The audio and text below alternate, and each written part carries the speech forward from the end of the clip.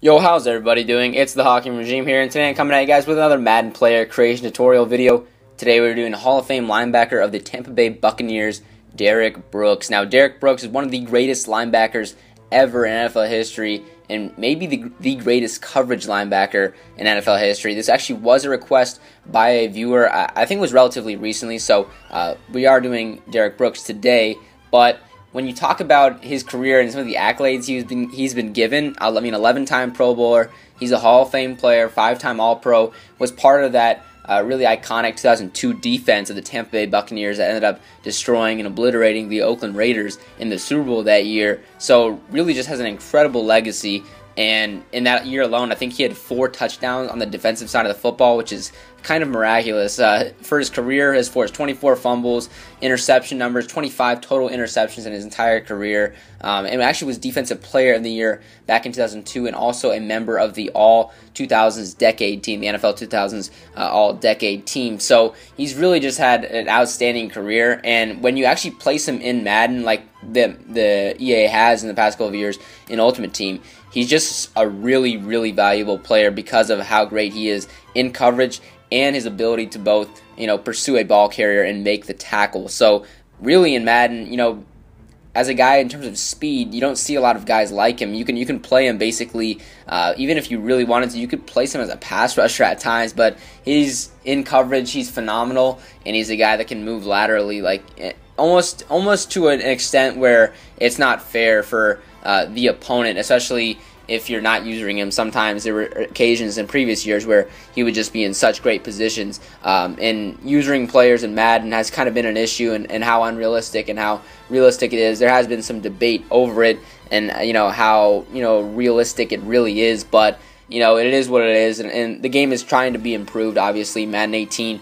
We'll see how the user skills come in, and also how the CPU AI is going to adapt to better players as the year progresses. So that'll be an interesting thing to look out for. Don't know, obviously, if Derrick Brooks will actually be in Madden NFL 18, but we will see. Now, one interesting thing I did mention earlier, he's a little bit undersized. You don't see a lot of linebackers at about 6 foot, 230, 235, 240 pounds, being as dominant as he was, both physically and in terms of speed side to side. He was a guy that not only was good in coverage, but he could lay the boom on people. I mean, that's why he forced a lot of fumbles at times. So that's kind of something you really don't see that much today, even when you think about the great linebackers of the game. Bobby Wagner is a guy actually that is sort of like that, but he's just not as fast or as quick laterally as a guy like Derrick Brooks. Even though he seems like he's short, which he is, he's just not as, I think he's a little bit more built and more tight inside, kind of like Ray Lewis, how they're just so built, they can't really move as free-flowing as a guy like Derrick Brooks would. At least that's in my opinion. That's kind of what I see when I watch highlights of Derrick Brooks and kind of what I observe, and I'm sure what a lot of other people observe. You know what I mean? When Ray Lewis runs, it just looks like sometimes he's struggling because he's so built and kind of just everything is full focus on the center of his body. It just seems like it's sometimes difficult for him to get going. But we're going into the equipment right here. I think I do end up putting, I thought I ended up going with double wristbands. Okay, I go tape wrist heavy. He did have a lot of different, he had not a lot of different things, but NFL players in general have a tendency to switch things up just by a little bit, and we can't include everything to the ultimate point of authenticity that I would like to, because that's just not, it's not an option in the game. You don't have all the elbow bands and everything, tape. There's just a lot of different things that are not in the game. Not a lot, but there are some in the game that just, or there are some that are not in the game. But I just went with the double tape wrist, I believe, in gloves, a towel. I think sometimes he had an elbow band on that you just can't put on in the game. So that's kind of what I left off with. And the cleats, again, a lot of the cleats in the game are really kind of modern looking, so it's tough to really emulate some of the old school, not really old school, Derrick Brooks played in the 2000s, but some of the older generations cleats and equipment. It's hard to replicate everything. But going on into the ratings, I mention this every video. Ratings are completely subjective. You can change them as much as you would like. I give him pretty high of everything in terms of coverage and a bunch of other stats.